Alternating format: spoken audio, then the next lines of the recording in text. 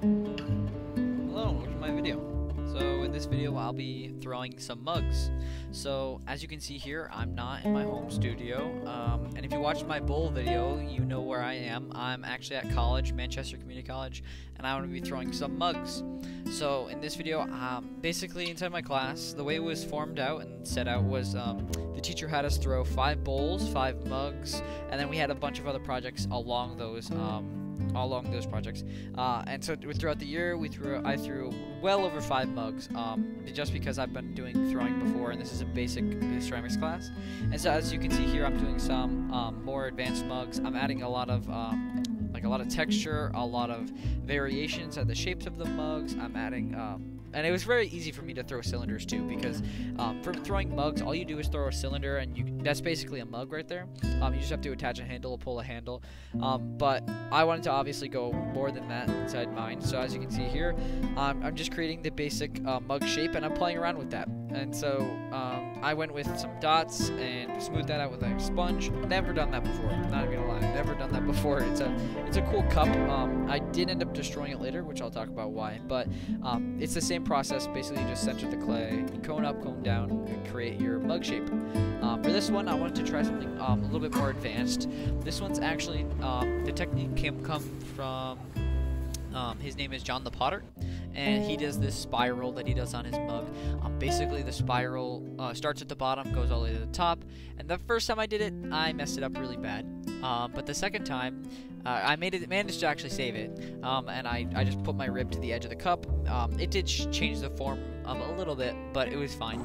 And then as you can see here, I've got the real-time video of me pulling the spiral on the cup, and this is my first time doing this.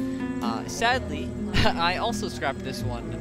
I got really sidetracked. I got really ambitious with another project you'll see later. It was a historical project I had to do for this class, for ceramics class, and I just put all my time into that class, into that project, I mean, instead of making mugs, and because I already had my 5 mugs done. But I really did enjoy making these mugs. It's just I didn't have too much time to finish them all. But I still had 5, enough to pass the project. So I well past the project. So here's the 2 that I destroyed. Like I said, the reason I destroyed them is because they were way too dry. Basically, you want to attach handles at the stage of leather hard, or at the same stage of, like, if you wanted to attach them right after you threw them, you could. It's just a little bit harder to smooth out.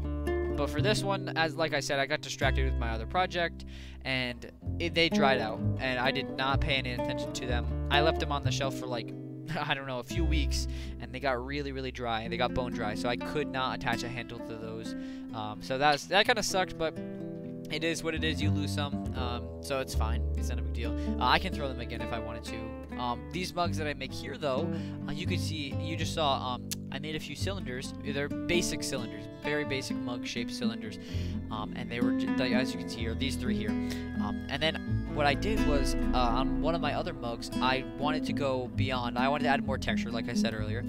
So I added a lot of carving and indentations, and I don't really know what to call it, but I guess I just carved into the piece, basically, and I made this new mug. And so I made this handle too that was a very blocky handle, and it was not a normal curved handle. It wasn't very elegant. It was supposed to be, and purposefully, a very blocky shaped handle, and that was because it fit the texture, which you'll see later me doing. But as you can see here, I just centered the piece back again after this is in the leather hard stage, which is basically after it's been wheel thrown, you let it dry out a little bit, and then I'm doing what's called trimming. And so I'm just trimming and taking away the excess clay on the bottom of the mug, and then making a foot so that basically the foot is on the bottom of each piece of pottery. And then, oh yeah, and this is me adding some texture. So to the mugs I was talking about earlier. I was really happy with these mugs, so I made 3 more, and I'm extremely happy with the textures. I just think it's a really cool, intriguing mug. I don't think everyone would like it. I think it'll look cooler on a vase if I tried on a vase. I've never done that before, but I'm open to try it. It does take a really long time. As you can see here, I'm just carving away, and it took me a while to do each mug, which was time consuming, but it was really fun. These actually have not been fired yet.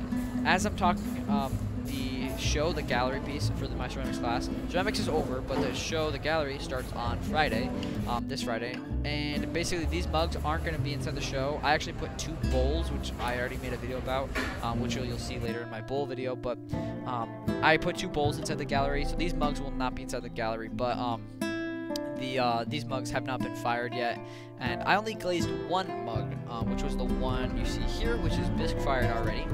So it has to go through 2 firings, 1 which is a bisque fire, and 2 which is the glazing. And so this is the spiral mug I made. I took a picture of it. And then these are the 3 mugs that you just saw me carve. And these are just bone dry. They have not been fired yet. And then this is the final mug, the only mug I actually completely finished. It's glazed and everything. I'm really happy with the way it looks and the way it came out. And I hope you enjoyed. I hope you enjoyed my mug making process, and I will see you in the next one.